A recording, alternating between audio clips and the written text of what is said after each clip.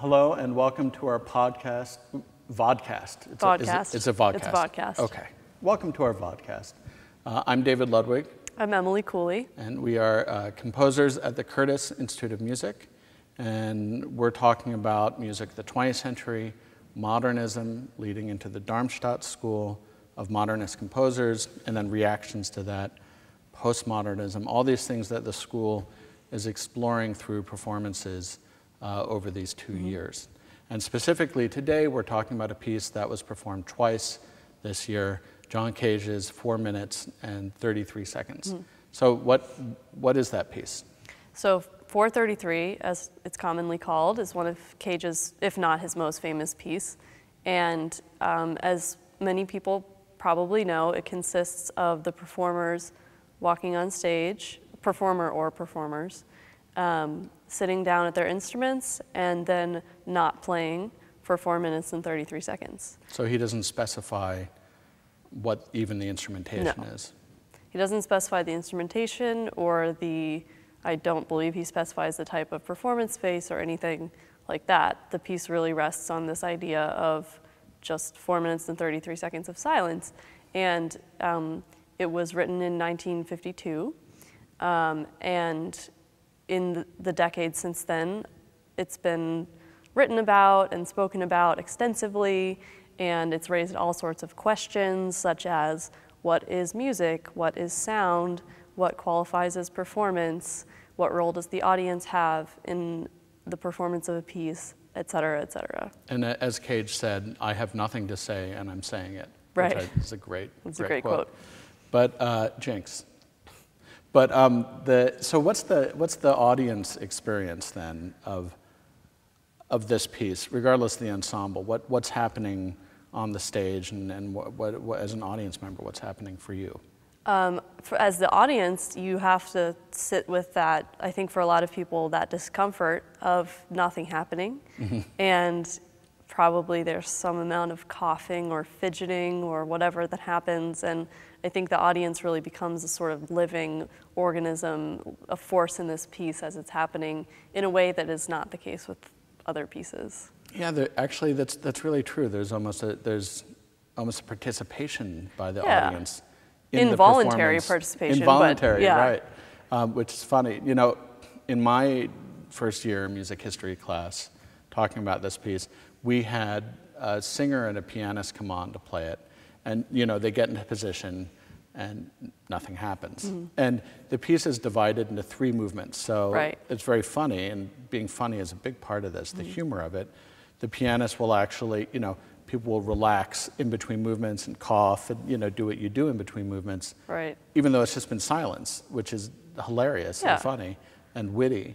But what we learn and what a lot of people learn on the kind of bass line is that all sounds are music. In other words, you're sitting there in silence, but there's no actual silence possible in life. And Cage said something like, there's been sound since I was born, and there'll be sound long after I die, this kind of thing. Yeah. So you're hearing the air conditioner, people coughing or giggling, you know, someone maybe opening a mint, whatever the sounds are.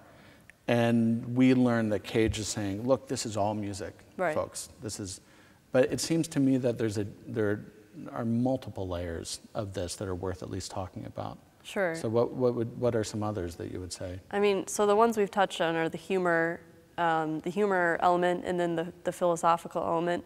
And I think what I think about as a composer is the conceptual element. So this piece is entirely a concept. There's not really any execution of it except just the performer goes out there and sits. And so, you know, everything that the piece is and everything it stands for rests on that concept. And conceptual music is something that has been used ever since then, and probably before too, in lots of different ways with many levels of seriousness. And it's something that influences my music to some extent. How so? I think concept is a force that drives my music, partially, not entirely.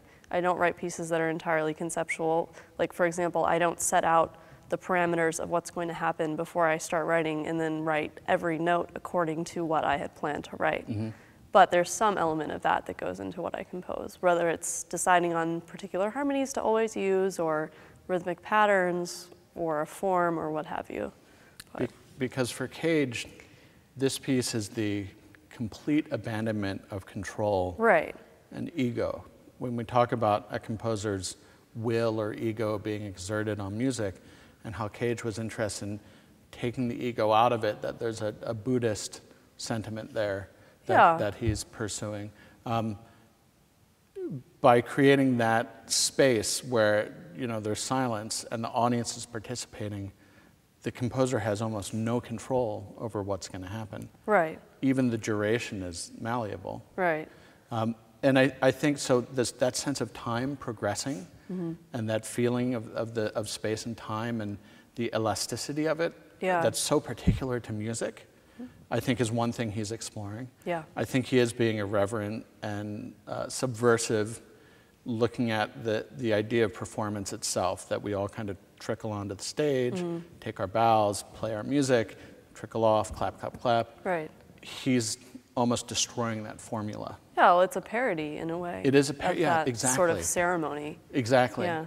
And then I think on another level, that all sounds have an inherent beauty or richness in them, that all sounds are valuable and worth considering.